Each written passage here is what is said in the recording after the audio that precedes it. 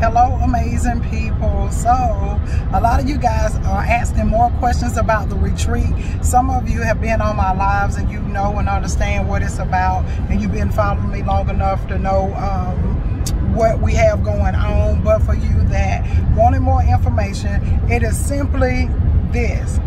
It is going to be an experience for those of you who desire to advance in life and business. Whether you have a business or not, it doesn't matter, because there will be a lot going on with personal development, with getting out of your own way, with manifesting things that you desire, with being able to go to your next level in life in general.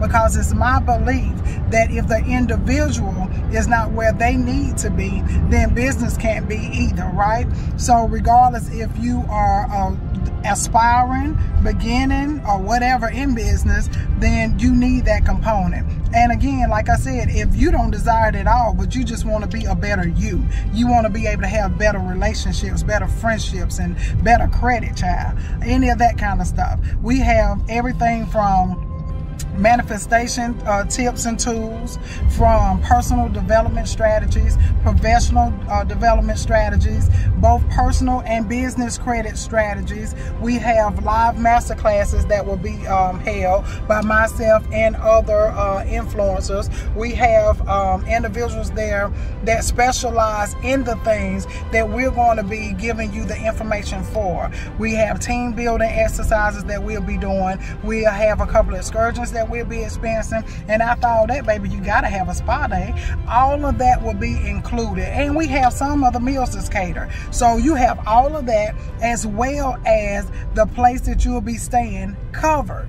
All you need to bring is yourself and an open mind. And as my grandma would say, if you want to bring you some spending money. You know what I mean? So I just want to give you guys a different experience. I want to give it to you in a different environment, and I want you to see what is possible for you.